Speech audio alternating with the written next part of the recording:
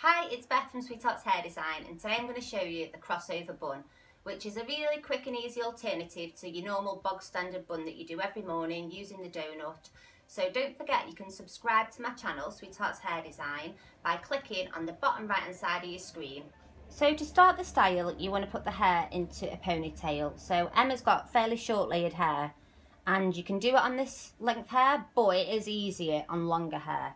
So you're going to be dividing this into 4, but I don't want you to do that and then that.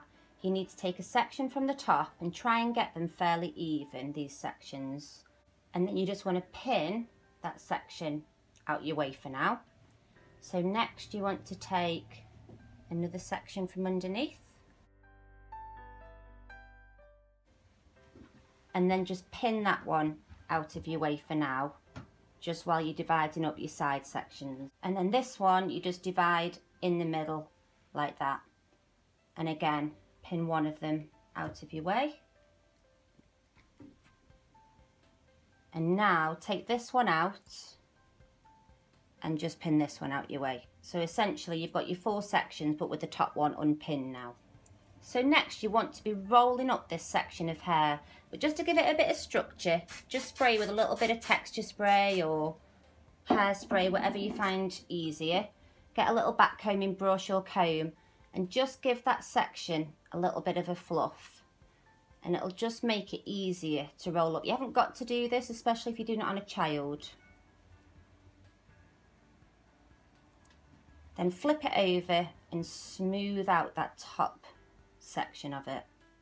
So once you've smoothed it out, I just want you to wrap it around your fingers like that, and then hold on to it, and then don't pin it like that, sort of just open the edges up a little bit. Then you're going to get your grip, open it up with your fingers, and half the grip's going to catch the hair on the head and the other half's going to sit on top of that roll. So catch it at the side and then just use your finger just to push it through that roll, and then you can just use your fingers just to pull that edge back over so you don't see the grip, and then just repeat on the other side. So the next section you're going to do in exactly the same way, but the bottom section. So again, just spray it, back comb it, roll it and pin it.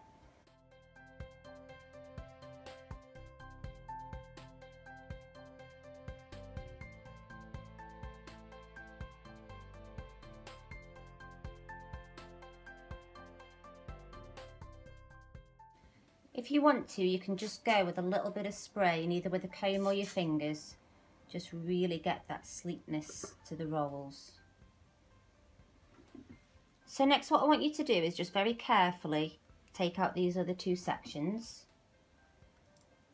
And this is where the style gets a little bit more interesting.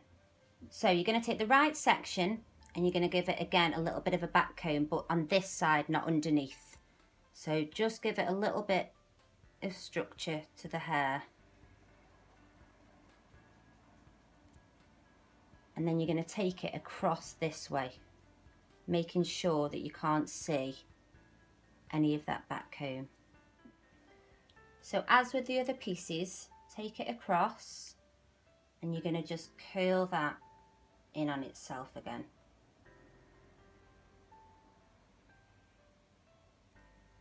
Use your fingers to open it up a little bit, get it to the shape you like, and then you're going to pin it.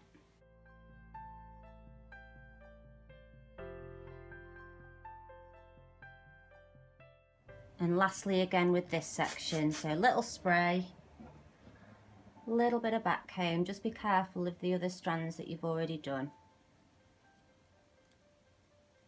Just give it a little bit.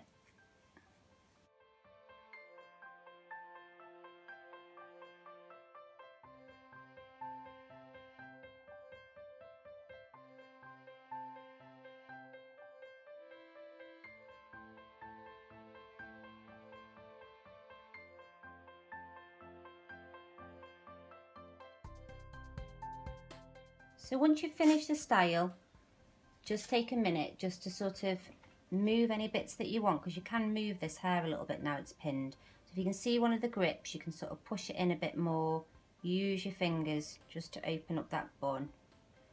I mean, I'm quite obsessive compulsive about flyaways, but this style also looks really cute on curly hair. And just don't try and smooth it out, just leave the curls as they are and do exactly the same process. So that's the crossover bun finished. I'll just give you a quick spin from the back. I hope you enjoyed it, and look out for my next video, and thank you so much for subscribing.